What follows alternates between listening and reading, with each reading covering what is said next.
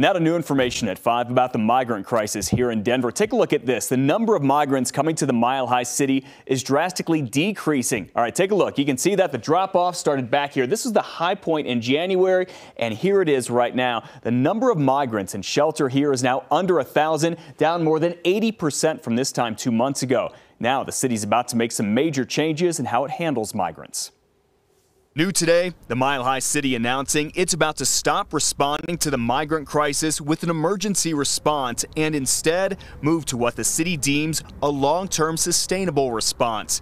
This coming from Sarah Plastino, the newcomer program director. My priority coming into this job is that we are transitioning this response to one that is more fiscally sustainable, smaller in scale in terms of dollar amounts, and the mayor has said that publicly. That is his goal. Plastino would not tell us what that new response plan entails, but she makes it clear Denver wants to stop spending so much money.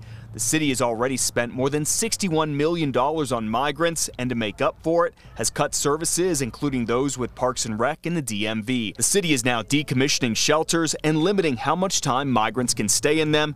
That tops out at 42 days.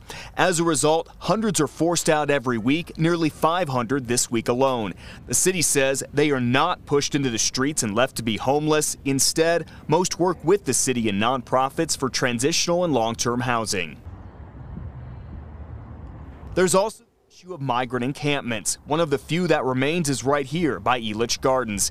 Today, the city gave notice that it'll clear out tents in 1 week. The city says it has shelter space and has offered beds to everyone camping here. But Plastino says the migrants have told the city, thanks, but no thanks. We are doing everything we can to assure that those folks have safe options available to them. At the end of the day, they're individuals with their own decision-making abilities, and they can decline to accept our offer, but it's not for lack of trying.